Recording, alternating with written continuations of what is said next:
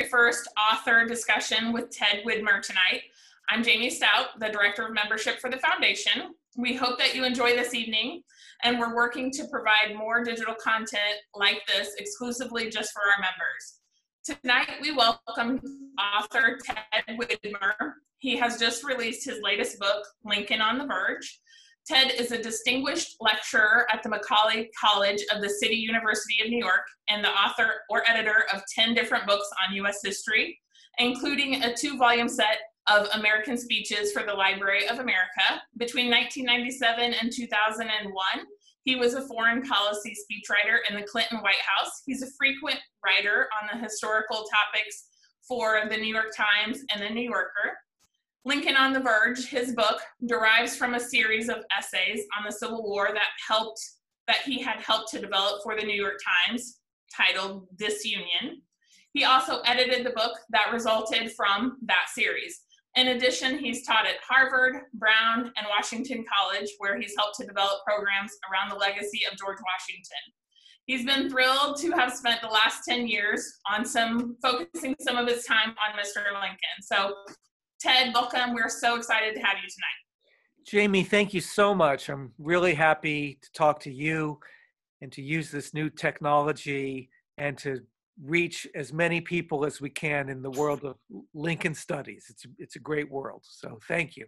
Absolutely. Well, thanks again. So as we're all sheltering in place at home, reading really is the perfect activity to pass some time. It is. As I read this book, I couldn't help but notice some of the parallels to today's pandemic. Ted, you've written or published a book in a time when our nation was in a crisis, all while currently our nation is yet in a crisis. So you wouldn't have known that writing this book, of course, but how did you come about writing this book? And tell us a little bit more about Lincoln on the Verge. It does feel oddly relevant, and yet you're right. I could not have anticipated it. I started it a long time ago. I started it 2011, so it took me 9 years, and I said in my acknowledgments, it took me more than twice the length of the Lincoln administration to write the story of only 13 days. And yet it does feel relevant because it's about a great moral thinker reuniting his country, which has become very divided. And that's how it feels like we are very divided today. And I wish we had a Lincoln out there to bring us back together. I started it as a kind of historian writing in a newspaper setting. And that's why the day-to-day approach was so appealing to me. I was writing every day a kind of blog-like essay in the New York Times about what was happening 150 years ago for Abraham Lincoln. And I thought a train journey would be good for a blog that needed one post a day. I could talk about here he is in Cincinnati, here he is in Columbus, here he is in Pittsburgh, and add a little local flavor. And then as I did it, I began to fall in love with the story and with the central protagonist, Abraham Lincoln, because he's growing a lot every day, and he's giving better and better speeches.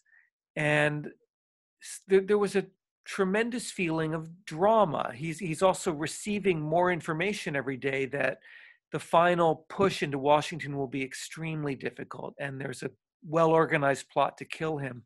And yet he's giving some of the best speeches anyone has ever given about how Americans should stay together as a single people. So the drama overwhelmed me, and I realized after a few of these posts, I've got to write a book about this.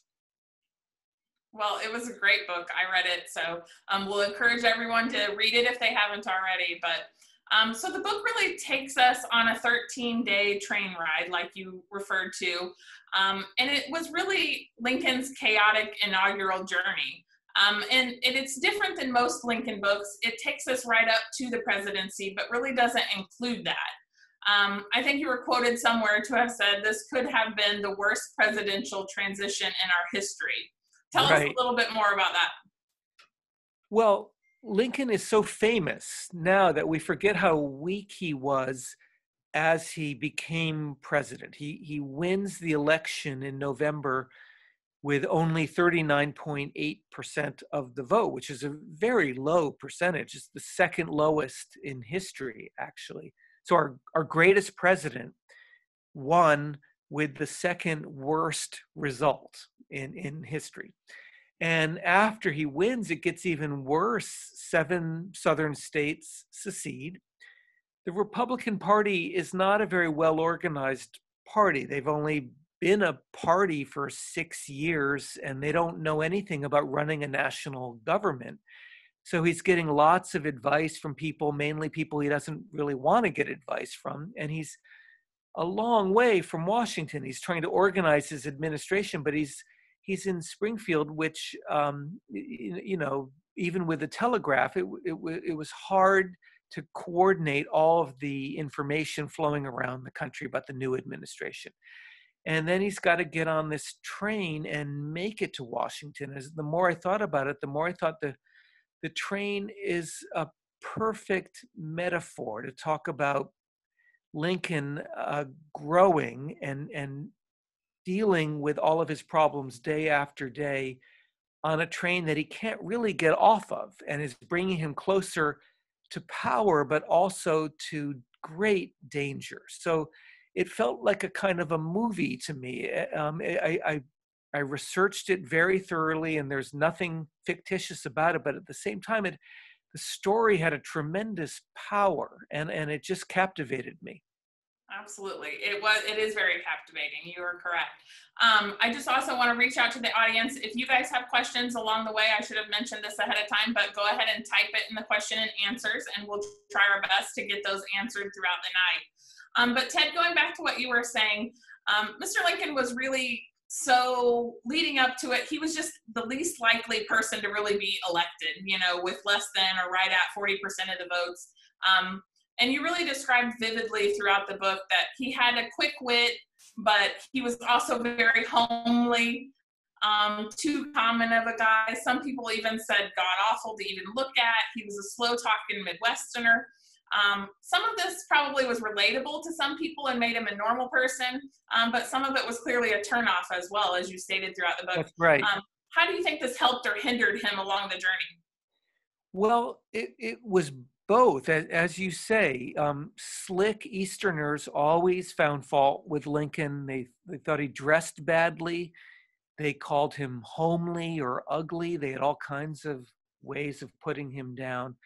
But one of the great achievements of this long train trip is he saw hundreds of thousands of people in city after city. Huge crowds came out to see him, and he forged a bond with the American people that never ended. I mean, that bond supported him throughout his presidency, and then it has never ceased since his assassination.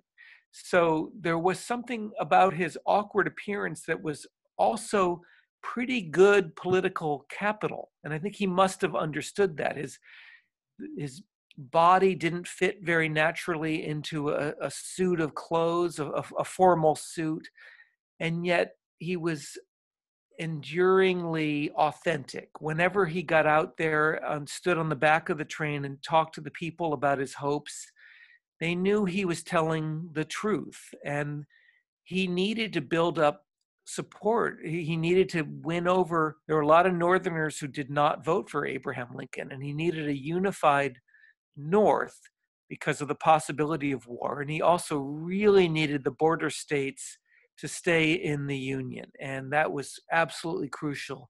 Kentucky, Missouri, Maryland. If Maryland went out, which was a real possibility, he couldn't even make it to Washington to become the president. So he's walking along a tightrope, and he did it perfectly. Very good. Mary Crane asks, did Mr. Lincoln form a bond with anyone on the train that he kept throughout his presidency, or even deepen a bond that he might have already had? Oh, that's such a good question. His 2 young secretaries were on the train, John Hay and John Nicolay, And I mean, he knew them already, but the bond certainly deepened. And their writing is fantastic for all historians. They're both such good writers, and I depended heavily on them. There's a newspaper writer named Henry Villard that Lincoln knew quite well, who wrote very descriptive posts every day for his newspaper in New York describing what Lincoln was up to. And I think he and Lincoln had a certain kind of a friendship. There's a really interesting relationship that I wish I knew more about, and maybe someone out there will someday have a breakthrough. But there's a young African American named William Johnson, who was a kind of steward and hair cutter to Lincoln, but it seems like they were also friends. And unfortunately, there are no writings that I've ever seen from William Johnson, but how amazing it would be to have his story. And then he later goes to Gettysburg with Lincoln in 1863 and contracts a version of smallpox and dies. And it appears that Lincoln had a minor version of smallpox that right at the same time, and might even have been in a very precarious health situation in November of 1863, so a year and a half before he was assassinated. After William Johnson died, Lincoln paid for the funeral expenses and handled his estate. So it seems like Lincoln really liked William Johnson. And I think that's a fantastic story for some other historian of the future. That is good. That's good. So throughout the book, you really describe it was an extremely dangerous journey for Mr. Lincoln to be on. Yes, it There was. were many, many plots against him, which we'll get into, but it really seems unfathomable for us today to think of. There's not really a security team that goes along with the president. Yet Mr. Lincoln really didn't have that. So oftentimes he had friends around him that were helpful, but they didn't always share the true concerns around what might have been happening as well. So I think describe to the audience a little bit more about your research on Alan Pinkerton, share your thoughts on him, including Kate Warren, the female spy that he worked with. Well, I love how important women are to saving Lincoln's life. They haven't properly been in the story, I don't think, up till now, and two women are crucial. So Dorothea Dix is America's leading mental health advocate, and she's a really great person in the middle of 19th century America. And she goes around all the states, northern, Midwestern, Southern, saying you need to build hospitals to take care of mentally ill people. You just need better services for them. And she's going through the South in the fall of 1860 after Lincoln has been elected, and she's friends with people there, and she's picking up a lot of intelligence that there's an enormous plot to assassinate him on his way into Washington. And so she goes to the head of a railroad, the railroad that connects Philadelphia to Washington. It's called the Philadelphia, Wilmington, and Baltimore Railroad. And she finds this man named Samuel Felton, who's the head of that railroad, and says, there's a huge crime about to happen on your train, and you need to deal with it. And he hires Alan Pinkerton, who's based in Chicago. He's a Scottish immigrant, but he's successful railroad detective, and he comes and meets with this railroad president and accepts the challenge and brings 8 operatives with him. It's a bit like a Mission Impossible team, and they come into Baltimore and infiltrate the bars and restaurants where they think the assassination plotters are hanging out.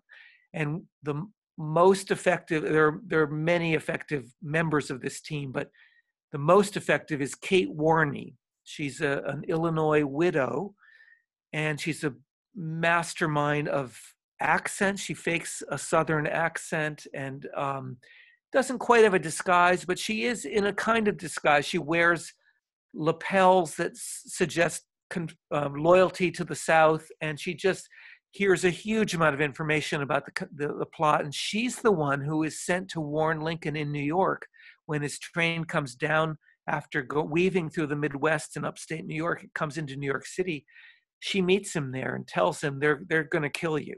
And that changes everything. And that's when they make the plan for him to go through in the middle of the night.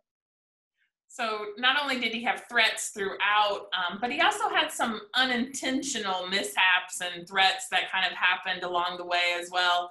I like how you described in the book that there's a local militia that's really lining the railroad tracks, one, to protect the special on its journey, two, to also light the way for the train. But even some of those so-called friends, there were some, like you said, I said mishaps. So tell us a little bit more about those things that you discovered in this research. It's like a tragic comedy. The tragedy is we all have a sense that Lincoln himself had, that he was not going to survive his own presidency, that he was in a way sacrificing himself to save the United States of America. And I believe, had that sense even in Springfield on the day he left, when he gave that tremendous farewell address. The night before, he had talked to his law partner, William Herndon, and conveyed his pretty strong sense that he wasn't coming back, but he was going to go anyway. So that's the tragedy, but there's a lot of comedy too. All these host committees trying to welcome the president-elect. It's the biggest thing that has ever happened to their small town. And time after time, a disaster happens where gunfire, the militias fire their guns too close to the train and shatter the windows. Or in one case, a cannon fires into the train as it's coming into the station. In Xenia, Ohio, a huge lunch is set out for Lincoln and his party, and people get hungry waiting for the train to come in and devour the lunch before Lincoln can even get there. So it's a country that isn't that well organized for huge celebrity visits. And over again, there are hilarious problems, and Lincoln is amused by them. And that, fortunately, he had a sense of humor, and it served him well, and it serves the historian well too, who's reading about him. Absolutely. One of the questions from the audience, again, if you guys have questions, go ahead and type those in the question and answers. But one of the questions that's come in tonight is, were the crowds supportive of him, and what type of focus or message did he deliver along the way? They were incredibly supportive of him. They came out in enormous numbers, in both tiny towns on the train tracks and big cities, often much more than the population of the town or city would be there waiting for him. I mean, in huge crowds, like 250,000 people were in New York greeting him. It's unbelievable. And they were very supportive in the North. And one thing I reflect on a little bit in the book is how Lincoln was, I think, the first really big celebrity. He was a funny kind of a celebrity because he was an unknown person. A year earlier, he'd been through the Lincoln-Douglas debates, which were something, but they weren't, he wasn't really a household name. He was a dark horse as a candidate. He was a surprise nominee, and then he wins the presidency, and everyone knows that everything will change, but no one knows very much about him. So as he came through all these towns, there was absolute fascination. Who is Abraham Lincoln? Everyone knew he would be very important to American history, but no one really knew who is this guy. So they came out in huge numbers, and they were largely supportive. And I think he really won over a lot of the Northerners. There are a lot of Northern Democrats who vote for Stephen Douglas, also from Illinois. They're good Americans, and they think Douglas has a good message. And they're out there in the crowds. And there are people way over on the left of Lincoln who are much more abolitionists, who think he's not abolitionist enough. There are people way to the right of Lincoln who think he's a dangerous slave liberator type. And they're all just waiting to hear what he says. And over again, he found the perfect words. He said, I'm going to be a president for all Americans. I want the South to stay in the country. We're going to take it one step at a time. And if you don't like me, you can vote me out in 4 years. That's the beauty of our system. And he just calmed everything down. He was a brilliant uniter of Americans. And it worked. The personal chemistry worked. So by the time he got to Washington, he had millions more behind him than when he started the trip. That's awesome. That's awesome. So tell us a little bit about the train in the book. Throughout the book, I could really envision myself even riding along on this train. What does the train symbolize in this book for this time period? Well, I'm so glad you asked, because there were two loves driving this book for me. One is my love of Abraham Lincoln, and the other is my love of trains. And it's a nerdy thing to admit, but I am a train lover.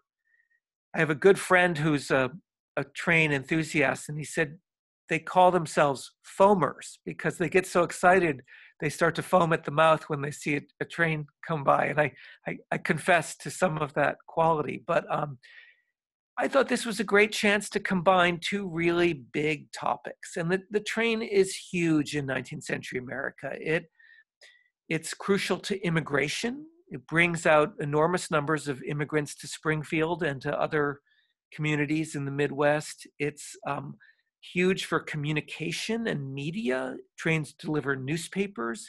There are telegraph wires over train tracks, meaning that if you live near a train, you're wired, in a sense, in the same sense that we use the word today. And it's really speeding up the economy. It's helping new businesses to start.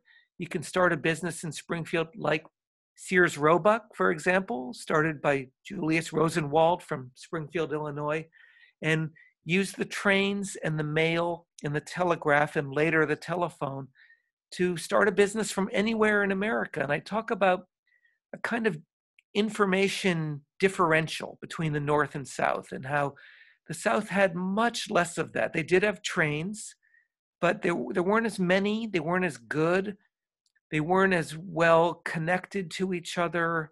Often because of states' rights, Southern states would change the gauge of a track from one state to another, meaning you'd have to stop the train and get on another train at the border. And the North was already way ahead in understanding that trains need to go through. They need to go through long distances and go fast. And so I talk about that in my third chapter, and it added drama because it's fun to think of Lincoln moving fast in this train. I sometimes thought about the movie Speed with Keanu Reeves, about a guy who can't slow down or he'll get in even more trouble. And that's a little bit how it felt to me. But I also really meant it as a serious point about history, that the North had become very different. It was as if the internet economy had come to half of America and not the other half. That's what America felt like in 1860. And so it wasn't just slavery.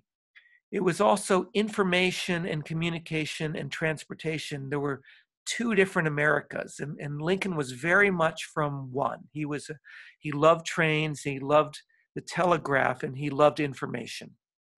Yeah, you could really envision that it was really kind of dividing the country even further, Right. unfortunately, for sure. One of the questions that comes in from Kevin Burke is, what range of speed would the train have been traveling in Mr. Lincoln on his trip? And you do describe that a little bit in the book. That's a good question. It got up to and even a little above 60 miles an hour. There were stretches where he could run for a while at 60 miles an hour. And there's some funny moments where his son, Robert Todd Lincoln, got into the cab with the engineers and was driving the train. He liked to drive fast. So there's a stretch in upstate New York that's very straight where he got it up above 60 miles an hour. But nowhere near the speeds that trains can now go in France or China or Japan. In America, we're not quite as fast. Unfortunately, I wish we were a little faster. But probably between 30 and 60 miles an hour most of the time. 30 when he's going through small towns and stopping and slowing down, but 60 in stretches between cities. Absolutely. So going back to kind of how the nation was really divided at the time, you describe a lot of industries starting to be discovered and starting to evolve and ultimately changing the face of the nation, more specifically oil, and how it's starting to overtake the power of the South's cotton, really. So tell us a little bit more about that, how it may have tipped the scales in the North's favor? Well, city by city and day by day, I really wanted to look at what made a city special. And I've studied a lot of American history, and it's always kind of national. This is what America is going through. It's pretty fun to study what Cincinnati is going through, or Pittsburgh, or Buffalo. And they're all going through different things. And so for me, they became extremely exotic places like Paris and Rome and Venice. They were unbelievably interesting and visually beautiful, but also just sort of fascinating places with new ideas happening all the time. And Cincinnati is a center of meat products for a lot of the immigrant families going further west, packing of meat and pork and bacon and sausage. Pittsburgh is incredibly interesting. Pittsburgh has coal already, but in 1859, petroleum is discovered in northwestern Pennsylvania. It's a quantum leap forward in energy. And I felt in all the Civil War books that I have read, I'd never really read about oil. Pretty big topic. And so I really spent some time with it. And it was a godsend for the North that this substance started bubbling out of the earth in Pennsylvania in 1859. It helped the incredible production of factories that the North needed for the war effort. So Lincoln is traveling through a country that is divided over slavery and over politics, but is also completely reinventing itself economically. And I thought that was an important part of the story to tell. Absolutely. Several questions coming in from the audience about what was the Lincoln family doing while all of this was happening? Where was Mary? Did she know about the potential dangers? Where were the kids? That kind of thing. That is such a good question. Mary Lincoln is fascinating to me. I include a negative anecdote and a positive anecdote. And the negative one is right before the trip starts, right before he gives the famous farewell to Springfield on February 11th, 1861. There are a couple sources that indicate she had a temper tantrum minutes before he gave that beautiful speech about loving his hometown, loving Springfield. A temper tantrum in which she was lying on the floor of the room they were staying in a hotel downtown Springfield, and wouldn't get up unless he promised to hire a crony of hers who wanted a job in the upcoming Lincoln White House. And if true, your heart goes out to Lincoln. He's got all the problems of the world on his shoulders, and he's got to deal with this. And he does. He always, Lincoln's capacity to carry a weight is incredible. And it, often gave me strength. I want to say that, and I hope listeners will agree that it gives all of us strength in whatever we are going through individually. What he went through is beyond what anyone can imagine. But I also think he truly loved her, and I think she truly loved him. And I have a moment where she's coming into New York with him, and she smooths out his hair and his appearance and says, you'll do. And it's a beautiful moment. And, I think they really did love each other. The children are causing a lot of mischief throughout the route, and that's a source of humor to everyone, especially to Lincoln himself. One thing Tad and Willie like to do is they go up to strangers and say, would you like to see Abe Lincoln? And the person will say yes, and then they'll point to someone else, not to Lincoln himself. So there is some, good humor on the train in addition to everything else. Those boys, they were always a handful. They were. So Dick Marin asks, Lincoln's trip to DC wasn't really a very direct route. Why do you think he chose this route, and did it ultimately achieve the purpose he had hoped for? Great question. Well, as all of you know, if you're from Springfield, there's a much more direct route to Washington, which is you just go toward Cincinnati and then across pieces of Kentucky and West Virginia, and then you get there. And then that would have taken much less time, but he was uncomfortable going through Kentucky and Virginia. He had not, he'd hardly won any votes. I mean, overwhelmingly lost, but much worse than that, there was real hatred of him in the state he was born in, Kentucky, and in the state his ancestors came from, Virginia. So it was politic to go on a winding route through the Midwest and the North and then to come back down. It was politic in two senses. He avoids Southerners who hate him, but also he needed to meet with governors. And governors were very important then. And if he needed their help raising troops, which he would in 1861, he needed each governor to call out troops. That's how it was done then, although later in the Civil War, he takes over a lot of that. But at the beginning of the Civil War, he's got to work with governors of Ohio, Pennsylvania, and New York, and every other state. So it was strategic to visit all of those places and not only hobnob with a governor, but give a speech to a legislature. And it just cemented his relationship with the people of every state who he needed to get behind him for his presidency. I know you mentioned in the book, New York was really kind of a turning point a little bit in his speeches, and he also had to have some difficult conversations there. A question has come in, how difficult was Lincoln's meeting with the mayor of New York? And so just talk about how, I guess he had to win them over a little bit more there. It was pretty bad. The mayor of New York, Fernando Wood, was a complicated, slippery eel of a politician. And he was sort of throwing out little ideas and speeches that New York might become a free city with equal relationships with the North and the South. And his own personal life was a mess. He just married a 16-year-old, and he had a lot of questionable financial investments. So he was the anti-Lincoln, and Lincoln knew that. Lincoln didn't have a lot of patience for a guy like that, but he knew New York City was very, very important, and it was absolutely enormous. There are between 800,000 and 900,000 people in New York in 1860, and with Brooklyn added, Brooklyn was then a separate city. It's well over a million.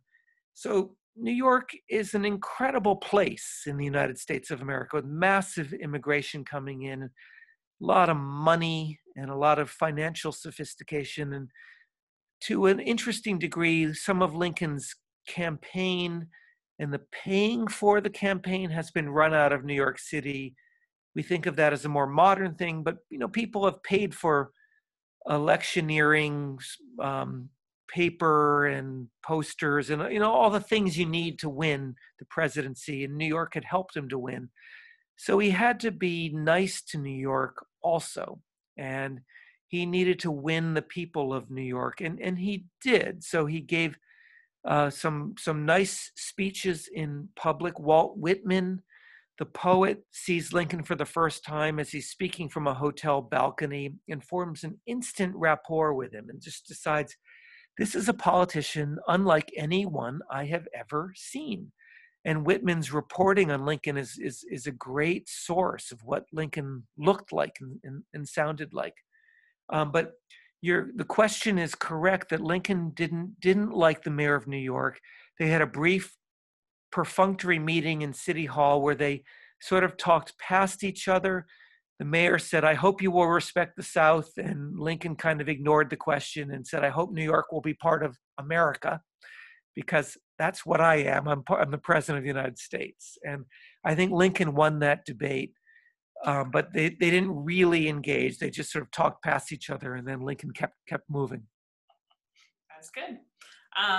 So throughout the book, he must have given 100 speeches, it felt like, at least, on his 13-day train ride. What speech do you feel like was most influential or effective? I love his speech in Philadelphia on Washington's birthday, February 22nd, 1861. Lincoln had the genius to know that Washington's birthday was a great day to say something important to the entire country. And Jefferson Davis is active. He's actually been inaugurated. He's inaugurated on February 18th. He had just as strong a claim to George Washington as Abraham Lincoln. He probably had an even stronger claim because of his own family connections and his wife's connections to distinguished veterans of the American Revolution. But Davis said nothing. And Lincoln not only talks about the founding of the country, but he did it in the perfect place. He went into Independence Hall in Philadelphia and said, "The Declaration of Independence has inspired me since I went into politics. I've never had a political sentiment that did not derive in some way from the Declaration of Independence." And it's an incredible moment of political theater. It's great theater partly because he's just been warned by Kate Warney that there's a very good chance he will not live over the next 24 hours. So he could just toss in the towel and maybe say, okay, I'm going to start a government here in Philadelphia and not go to Washington. But of course he doesn't do that. But even with this threat of death hanging over him, he gives this beautiful speech about what America means to him and what it means to everybody. The Declaration of Independence is open to everybody. The word all is the crucial word. All men are created equal. We hold these truths to be self-evident, that all men are created equal. They are endowed by their Creator with certain unalienable rights, that among these are life, liberty, and the pursuit of happiness. And Lincoln says this means all of us. It means everybody in America, including people with different racial complexions and different genders. And so that's a very big statement. And I think when he said that, he was already halfway to Gettysburg. He goes to Gettysburg in November 1863, so 2 years later. But the thought is already pretty formed when he gives that speech at Philadelphia, just after being told he will be killed if he tries to go to Washington. It's just incredible drama. Absolutely. A couple of our members, Francie and then Bob Willard, also has written, and they asked about the speech at Independence Hall, both saying that was kind of one of their favorites as well. So I'm glad you kind of went into that a little bit more. So that was great.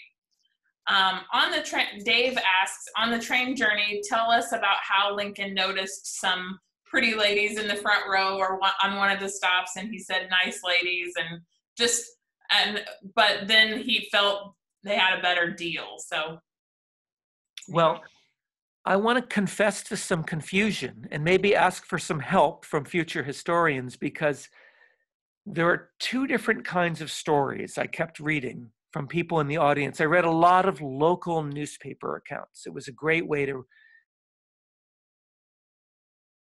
people for the first time as he came through a town. There are a lot of newspapers in America in 1861. And there's a great website called Chronicling America that has hundreds of these newspapers up online, and I read a lot of them. But yes, you always get the account of Lincoln as awkward, wearing ill-fitting clothes and looking uncomfortable. But there are also a lot of accounts from women, especially, that he was attractive. And those two things don't go together. But I think there was something about Lincoln's physical strength, which was noticeable, and his great skill at speaking that was exciting to everyone, including to women. And I think this may be the first time anyone has said this in one of your programs, but I think Lincoln was a hottie to some people. I think he something was working, and I kept reading those stories. Very good. Well, there you go.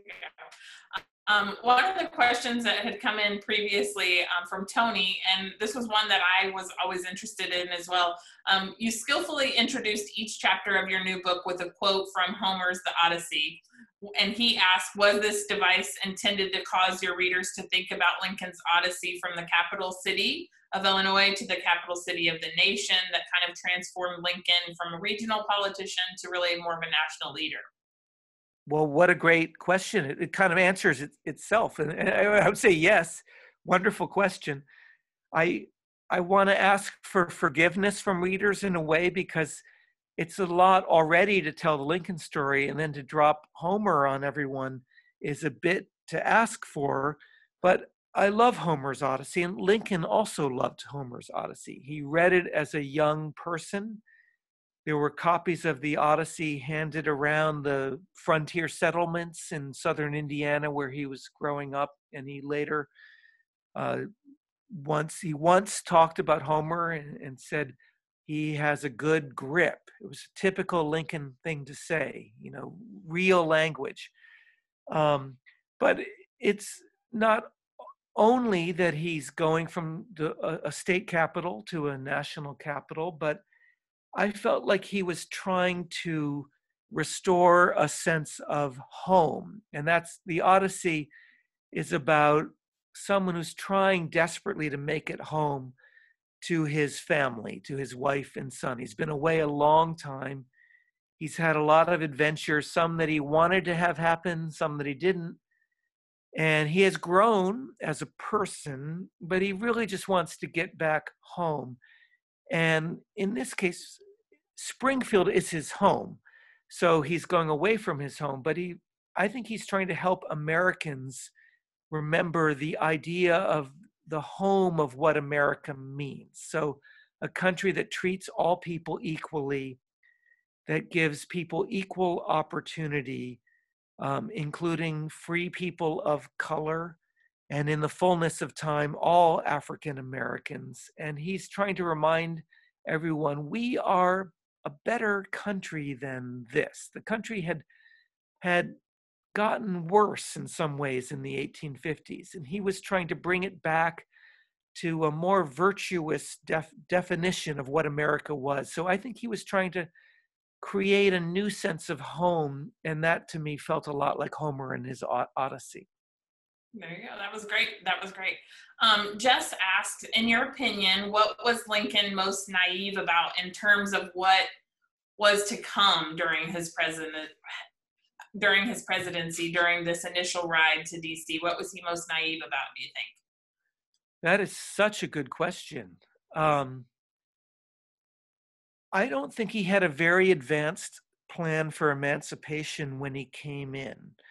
He's now famous for the Emancipation Proclamation, but he was really working it out one day at a time. And he said it, and I think he meant it, that if the South wanted to keep slavery going for a long time, but not expand across the Mississippi River, he was fine with that. He says that in his first inaugural and in many other places. But the problem of slavery was so enormous that it couldn't really be solved in a laissez-faire kind of way. And, I think in the back of his mind, he probably knew that. He says we cannot continue half slave and half free. So I think he knew that. But I don't think he knew the details of how emancipation was actually going to happen until it happened. And there were other half-baked plans that he tried before the Emancipation Proclamation that just didn't quite work. So when he did it the way it felt right to him. But in 1861, I don't think he'd worked out that big problem very, very far. A question comes in, and it kind of goes back to Pinkerton and some assassination.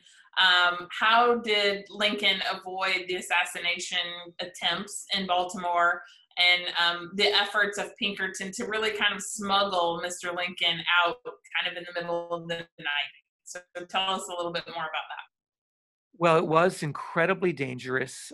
One account says 1,000 people were ready to kill him. Another account says 15,000.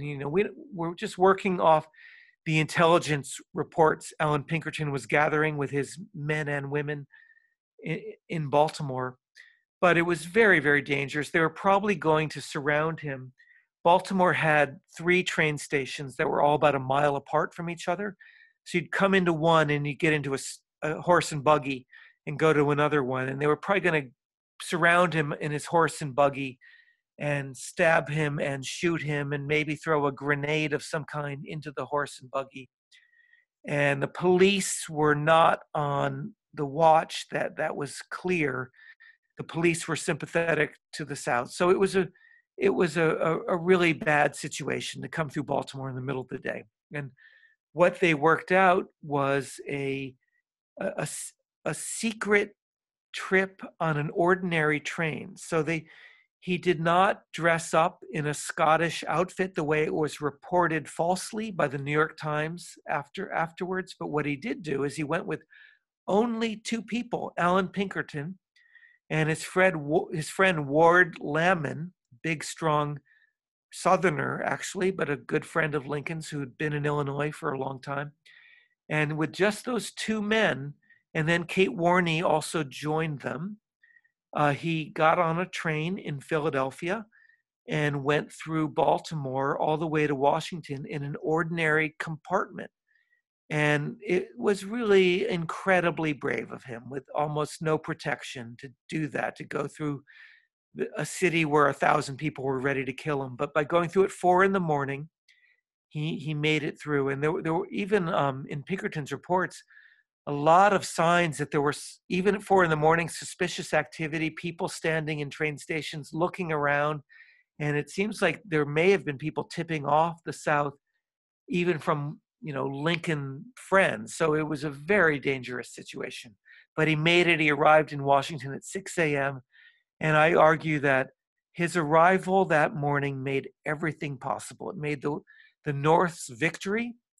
It made the survival of the United States as a viable country.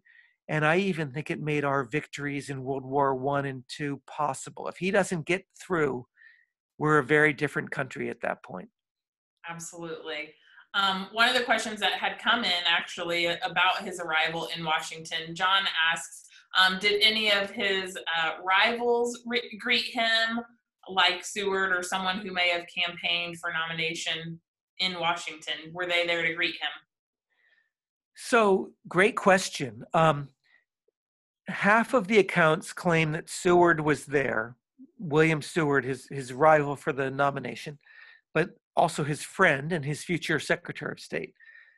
Half the accounts say that Seward slept through his arrival at 6 a.m. and wasn't there. And I think that's correct. I think Seward met him not long after he arrived. He went to the Willard Hotel, and I think Seward came in and met him there, but was not actually on the platform at the train station. The only guy we know was there was an Illinois congressman, a really interesting guy named Elihu Washburn, good friend of Lincoln's and an interesting politician in his own right. And I kept discovering these amazing little factoids. But when Lincoln left Washington after his pretty bad 2-year term as congressman, he's elected in 1846. He serves from 1847 to 1849. The last night he's in Washington is March 3rd, 1849, and Zachary Taylor is being inaugurated. There are parties, and Elihu Washburn stays up all night with his friend Lincoln, and the last sight of Lincoln is Lincoln has lost his hat, typical, and he's walking up Capitol Hill to try to find his boarding house to sleep before going back to Springfield, basically defeated. His political career is over. And then the same guy is there on the train platform when he comes in as the president-elect of the United States. So I thought that was a great story. It's a cute connection for sure. Yeah. So kind of ending, not on necessarily the positive note by any means, but so Jennifer asks, does Ted have any thoughts about the connection or the comparison of the inaugural train to Lincoln's funeral train that also takes that same route in reverse just 4 years later? So tell us a little bit more about that. I do. I mean, that is an incredible story. Just the story of that train alone would make a great book. And there have been a couple, but the amount of grieving that Americans went through, I don't think even the Kennedy assassination or the FDR death, I don't think anything has ever approached the level of grief Americans went through over Lincoln. And it's just so moving to read about an entire town coming out at 4 a.m. to stand silently while the train pass through, or the train sliding on the tracks because of all the flowers that had been thrown on the tracks before it. So I write about that in my epilogue. I was tempted to write more about it because I found it so moving, but I had written a pretty long book already, so I only put it in a short epilogue. And then, of course, he comes home to Springfield. And in a way, that's another way of bringing the Odyssey in, because he really is coming home when he comes back to Springfield. It also resembles, in Homer's other great book, the Iliad, the death of Hector, the great Trojan warrior, when people realize our country lost a special person, and we may never even be the same country we were. That's a feature of the Iliad, and I felt that in the incredible grief that people went through when Lincoln came home. So it's almost the exact same train route. They skip Pittsburgh and they add Chicago, but otherwise it's the same route, and they even would use the same teams of horses, the same actual animals that pulled him when he was alive through certain cities. They find the same animals and pull his casket as he goes through. So there is a similarity between the two trips that is haunting. Absolutely. Yeah, I found that very interesting. I mean, when you think about it, the actual horses that are still able to do that. Yeah, it's only 4 years. Everything he achieved happened in only 4 years. It's incredible. Absolutely, absolutely. Some questions are coming in. People are just really loving the book, and they want to know how long did it take you to write it? Did you learn anything new? Discover any kind of fascinating facts that you didn't already know, or what was frustrating along the way of writing the book? Well, thank you. I want to apologize for how dark it is in my room. We historians like to sit next to our bookshelves. It makes us feel more adequate. And unfortunately, the lighting is very bad in my library room, so I apologized. But well, I worked so hard on this book, and I appreciate your kind comments. They mean a lot to me. I went somewhere very deep where I have never gone before. I've written some other history books where it was a kind of fact-finding exercise where I would look up facts and put them into a book. And this one was emotional. I felt the grandeur of Lincoln and how great a man he was, and the pretty certain knowledge that he was not coming back. When he says goodbye to Springfield, I feel that he knew he was not coming back. And yet he did it. He sacrificed himself for our country and for all democratic governments everywhere, because democracy was not doing well in 1861. And after he saved our democracy, a lot of other democracies looked to America and did better. So I wanted to honor Lincoln and do really deep research, and I did. I spent 8 years. So I started in 2011. I finished at the end of 2019, and it's only now coming out. And I just read tons of local newspapers to figure out what Lincoln looked like physically to people. I read every one of his speeches over and over and over again. I read every memoir by every person on that train or any politician who ever came into contact with him. So yeah, I went somewhere pretty deep. I sort of lost touch with 21st century reality for a while, and I felt like I was living on the train.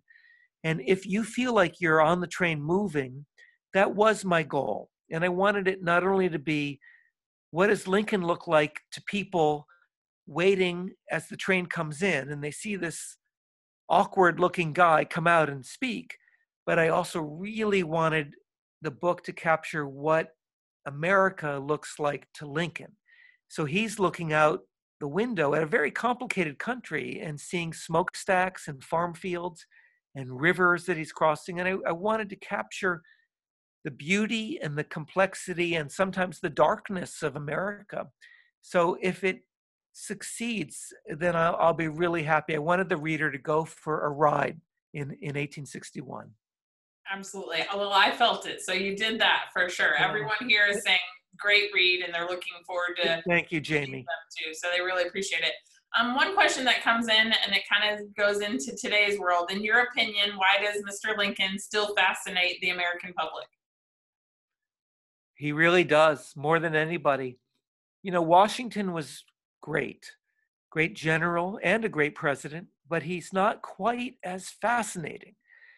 And part of it is the beauty of the language. So Lincoln is our greatest speaker. He's the greatest writer of speeches and deliverer of speeches in our history. His words are inexpressibly beautiful.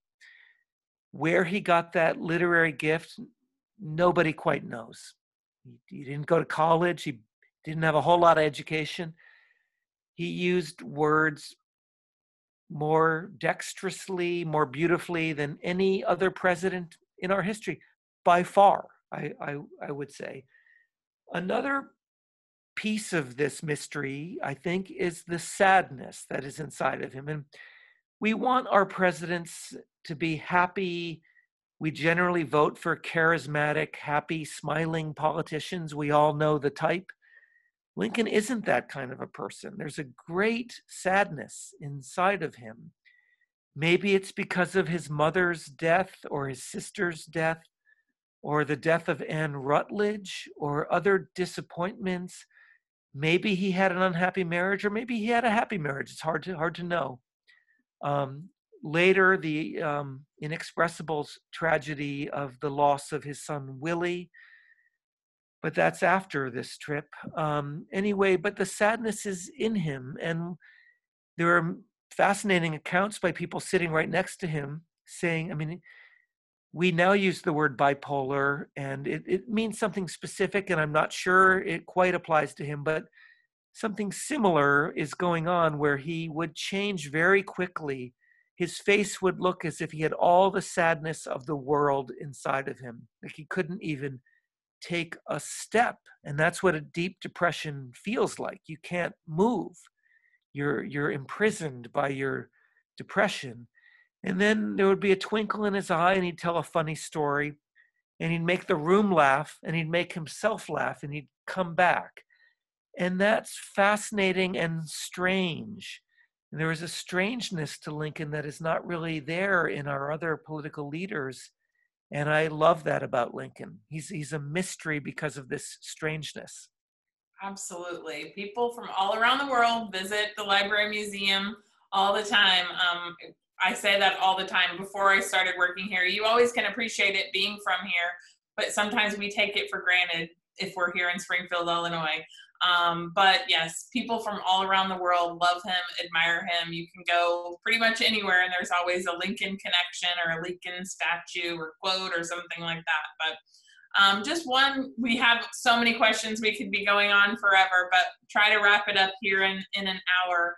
And again, people are just really saying thank you for making the journey come alive and really like that. Well, I'm so grateful to all my readers.